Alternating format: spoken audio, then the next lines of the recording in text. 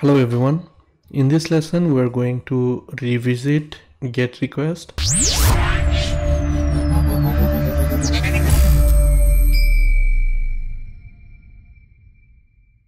We have previously saved the user profile now during the sign up, and now once the user sign up, if he goes to the profile, we want to show those details to the user. So for that, let's go to the profile component, and then here currently the profile component only has some test code that we discussed for different Angular examples. But to retrieve the user profile, we actually need a dependency on the user service. So let's go ahead and create the dependency. Private user service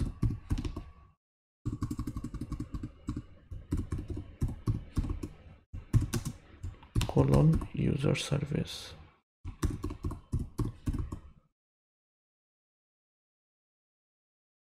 And you can import that, and in the user service component, let's go ahead and see what do we have there. So in the user service component, so far we have all the sign up and authentication related logic, but we have dependency on the HTTP client, so we'll be able to make GET request to retrieve the user profile details. So let's create that method, get current user profile. So for this we don't need any input, we can just call this dot http dot get, and the syntax for http get request, we can remember that we made a get request in album service. So if we go to album service, we can see here that we are making an http get request to get all albums. So the syntax will be very similar, so we can actually copy this, and we will also need the header, so we can copy actually all this thing to the user service.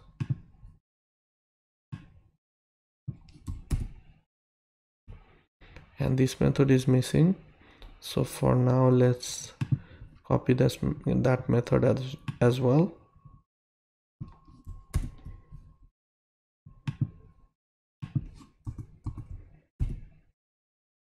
So now we'll be able to make HTTP get request.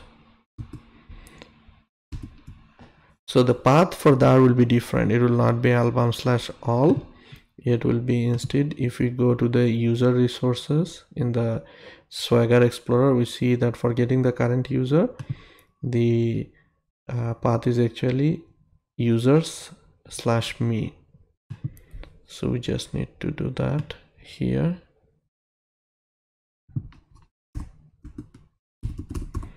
Users/me.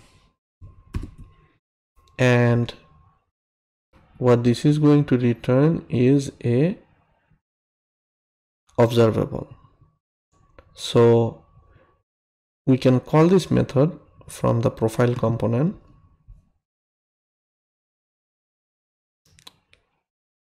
As soon as this is initialized, we can go here and we can make a call to this dot user service dot get current user profile, and it will be an observable, so we need to subscribe to that. And so in the subscription, what it will want us to define what will happen when that subscription is successful. So when the subscription is successful, it will actually return as a user. So we can go ahead and call this user, and or we can call this user profile, and for that we need to define what happens to that. Now we would like to save this in this class, so we can declare a variable here named user, and then the data type for that will be user.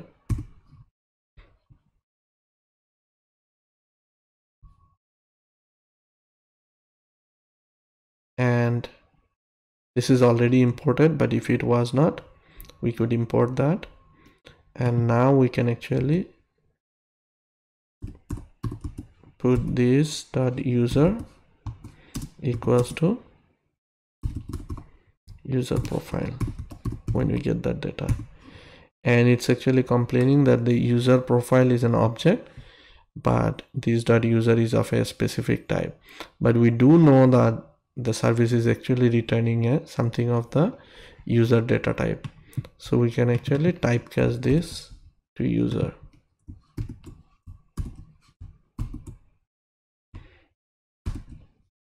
And let's go ahead and make sure that we're getting the right details.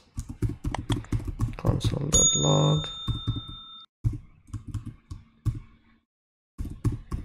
got user profile, this dot user. Now we can go to the browser and we can see when we go to profile, and if we open the console, we'll see that in the console it says got user profile, and inside that we have email address, ID, name, profile photo, URL. We should have those details here. So profile, let's try to sign up with a new user.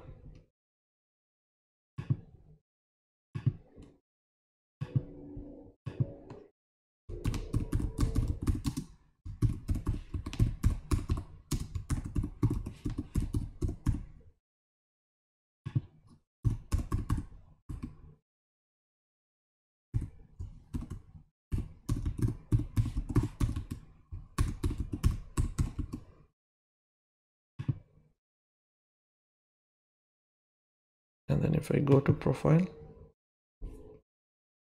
got user profile with all those details. And so now that we have those details, we can actually show those details here. And if we refresh the page, and if we go to again profile, we should have those details. Yes, so every time we go to this component, we're getting those details.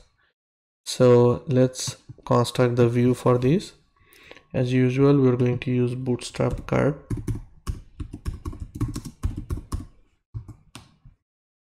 So if we go to bootstrap cards, we can look at different example of cards, and you can choose the one that we like. So for a profile page, we can do something like this with an image. So we can copy this, and in the component we are going to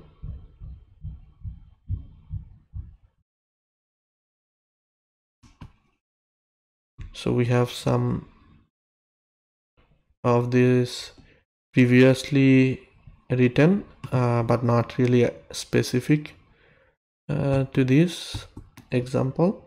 So we're going to clean up those, and we're going to paste this, and we can call here, we can, first of all, this should appear only when the user variable is present. So you should do ng if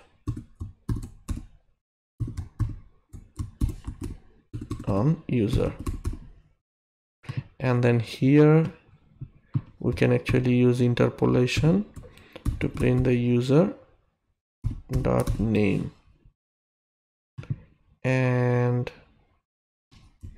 let's see how it looks. So the username is coming here, and here is a, so what other attributes do we have? We have name and we have email address. So here we can print the email address, user dot email address.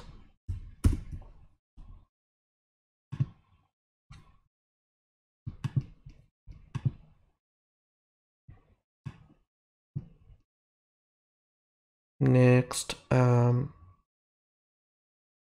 not using this. Instead, we need something to show the user image. So let's go ahead and delete this. And then the footer, for now, I'll just keep the placeholder. And then here you can do a img source, and you can use the data binding for that to be user dot profile photo URL, profile photo URL.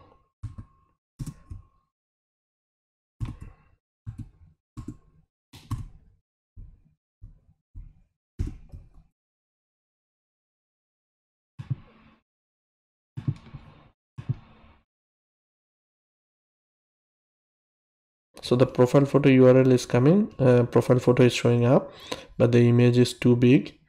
Maybe we want to resize that.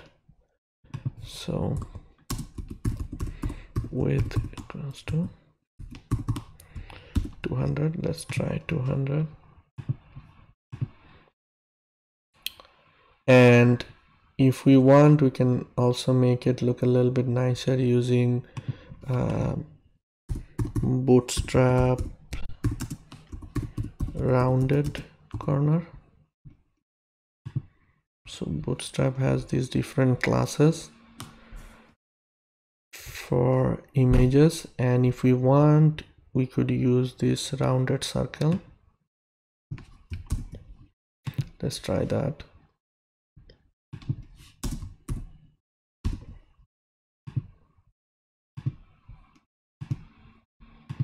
Profile, so it's appearing in a rounded circle.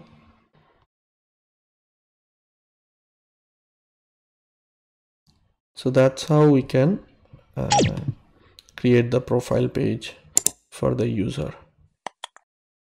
And here the profile photo is showing up. Later we'll implement the functionality so that the user can change the profile photo as well. Thank you.